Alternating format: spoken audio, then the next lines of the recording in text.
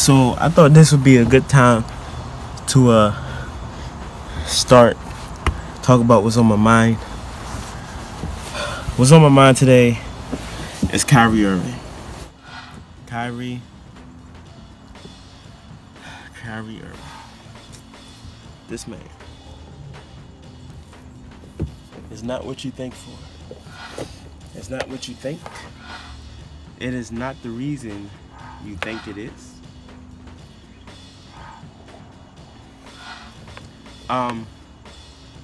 I remember in the finals. Well, before that, let's talk about current events. Kyrie Irving said he didn't want to play with LeBron anymore. At first, I was extremely upset. I was like, he must not want to win no rings. He must want to average it. He must want to average 47 points a game. You know, I was real upset. Like, man, you is selfish. You selfish. But then more information come out. Now that is why people, they say first impression is everything. So don't, be careful with that. Don't jump to conclusions just from instant, reaction. Because the more it come out, the more and more I think, more than I think I know that I'm on Kyrie's side. But yeah, I guess I think.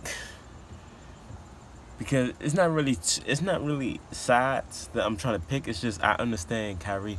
It's like LeBron loves old people. Everybody he played with: Mike Miller, James Jones, Ray Allen, Udonis Haslem. Who else is on that team? Sean Marion, remember him? David Blatt, don't remember him. He can't even play in the finals. He can't even get 2 minutes. That's disrespectful. Who else? He just loved Shane Battier. He just loved old people. Kyrie not old, and he wants to be like the big brother. He wants a Robin. And LeBron do really need a Robin, for real. Every Batman needs a Robin. Every Batman needs a Catwoman as well. Every Batman needs a Batgirl. Every Batman needs a Joker. Actually, not have a Joker in Batman's life will stress him out less. Or do he secretly love the Joker? Y'all seen the Batman Lego movie? Shout outs. I hate you, Joker. I hate you, Batman. They damn near kiss. I said, what? That's top 4 or 5 movies. That's on my Mount Rushmore movies. Lego Batman. Shout out. I was inside this kids thing. It's actually really comfortable. Alright, let's go down the slide. You ever been scared as a child to go down the slide? Man, I'm about 47 years old going down the slide. Listen, you never too old to go down the slide, okay? Don't be embarrassed. And watch out for the poop stain. Oh, that was fun. Tell me this is not beautiful scenery. If this ain't beautiful scenery, I don't know what is. I really don't. You see that fire hydrant over there? You see that thingy at the top on that blue building? You see the beautiful rims on that car in front of me? Do you see that bench in front of me? Do you see that grass, those trees that's not fully grown yet? Let me try to zoom in on that one. Oh, don't do that. Don't do that. Alright, so anyways, what am I talking about? What's the boy name? Kyrie. Okay, so I'm happy for him. He just don't want to play with LeBron. He don't want to be sunned. He felt like Robin, if anyone knows anything about Batman, Robin, ooh, I shook the camera, you saw that? I was passionate with that. Robin shook the whole earth just with that. Okay, so Robin didn't want to be Robin anymore. And you know what he did? He became Nightwing. And you know what Nightwing did? He went to his own city, Bloodhaven. Okay? And Batman got Gotham, Cleveland. And Kyrie wants Blue Haven. Is it Blue Haven? I hope the geeks don't kill me because I called it Blood Haven instead of Blue Haven, or vice versa.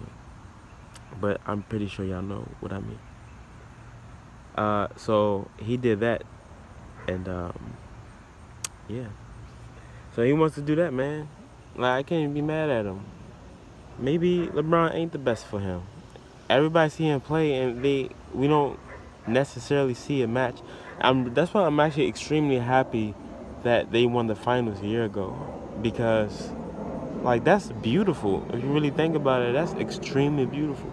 Come down 3-1, and how they basically come down. I mean, you have the supporting cast, the J.R. Smiths making those shots and all that, but mostly it was Kyrie and LeBron, and it was like, all right, so we got basically beat us the best we can be. It wasn't. I mean, LeBron made some good passes and all that good stuff like he always do, but most of the time it's like, all right, give me the ball. I'm a little tired. Here, Kyrie, give the ball, and like, sure there was factors. I don't even consider that Draymond Green suspension and none of that the reason why. To be honest, it's just I don't even consider that Steph's behind the back pass is a was the reason. The fact is that they had 4 minutes and 47 seconds to score one basket, and they didn't. And then Kyrie Ray Allen, LeBron James' career. And it's beautiful, man. They couldn't do it without each other, but that style of gameplay, it was cool. That Superman ball. I guess at that moment he proved in the finals too, man. He was scoring over the whole team. I was like, Kyrie is not playing. It was beautiful to see, man. People like Russell Westbrook, the way they play, he like, can a second superstar remind me of Allen Iverson? Is this superstar so super? There I go again. Is this superstar so super that another superstar can't exist around him? AKA AI, the AI effect. AI, or the only superstar that he basically got was Dikembe Mutombo, and he was all defensive. Let AI score, everybody else play defense. Let Russell Westbrook score, let everybody else play defense. That's not going to win you the game. That's not going to win you the ball. You need a superstar. James Harden, because especially in the playoffs, you really get to see people's true identity. James Harden and the Rockets, what was their identity? Dude run to the basket, either going to pass it or shoot it. And if he's shooting, he miss, he's going to get fouled. If he make, he's going to get 3 points. James Harden is a Hall of Famer just because he discovered how to score and win. I always appreciate his game, but at the same time, I don't know.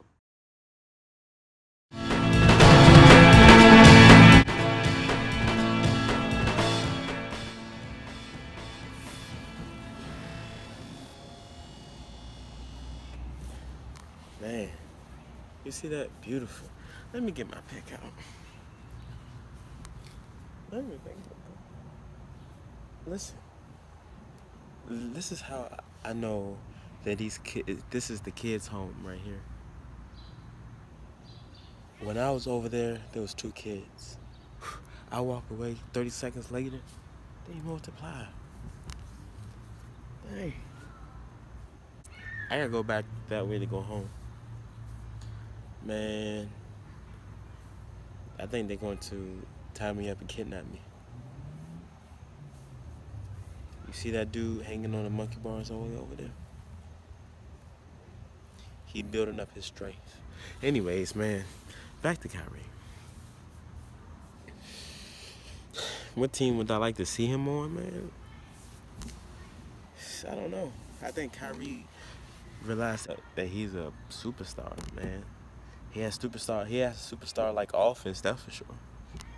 You know, in order to be a superstar, I believe that you either have to be on the All NBA teams or just a star in general. You have to be on the All NBA teams. You have to be an All-Star, or you have to win some type of award, accolade. And once you're a star, you never really stopped being a star to me. Like Kobe Bryant, even though he not played like a star, even though he said he was the 200th or 400th worst best player in the world, whatever. That don't mean that he wasn't a star. You still have to show that respect to him, cause he got it. They might be a falling star, just like people like Lonzo Balls and things like that are rising stars. And you just have to keep that in mind, man. Kyrie, man, I really wish him the best. He don't want to play LeBron. He wants to. It's just like Kevin, man. Eventually, like when you get there at first, you're having fun. The people you're playing with is great. They real, you know, they're amazing and all that. And then what happens? You realize it stopped being fun, and it becomes work. It's like Kevin Durant wants Westbrook. It always seemed like it's work. He has to work to win these games, both of them, because it's just them. You know, they're not really playing team ball like that, and their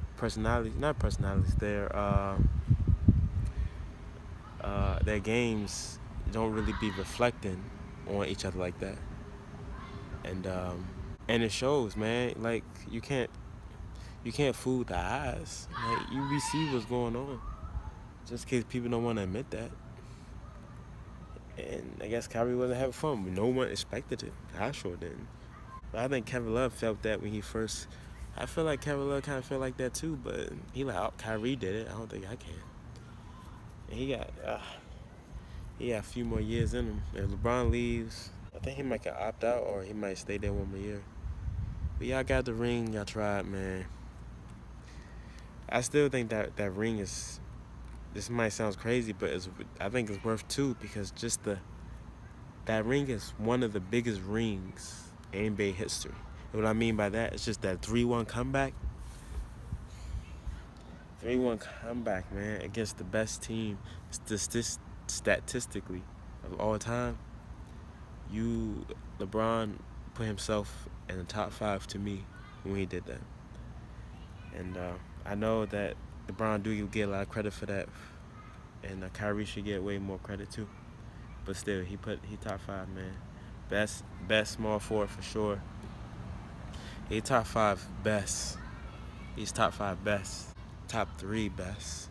Top 2 maybe just behind Jordan. When it comes to his best, he can even say he the best. But he has at least, if he wins a ring in Cleveland again without Kyrie, he knocks off Magic Johnson for one of those Mount Rushmore spots, I believe, because he's Magic plus Michael. If he gets a 6th ring somehow, some way, if he wins one of Cleveland, goes to LA or the Rockets and wins 2 more, matches Michael, then he'd be the greatest. You can never lose hope. Just because you lose a final don't mean you can't beat Michael. Okay? Bill Russell won 11 rings. Michael got 6. That's 5 more. And Michael's still better. Because it's like the best overall. If you didn't know anything about the players and you just if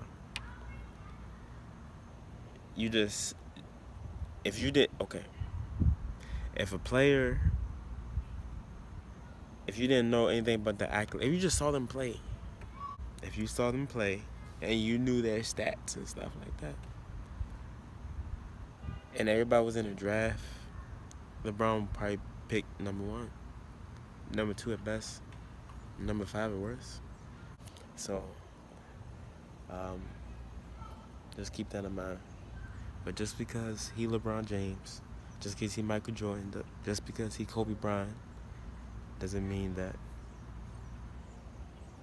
he wants to be played. People wants to play with him. Some people can't tolerate that greatness comes with. It's 2 sides of every coin type of thing. That greatness is a cost, and I guess it might be causing them their friendship.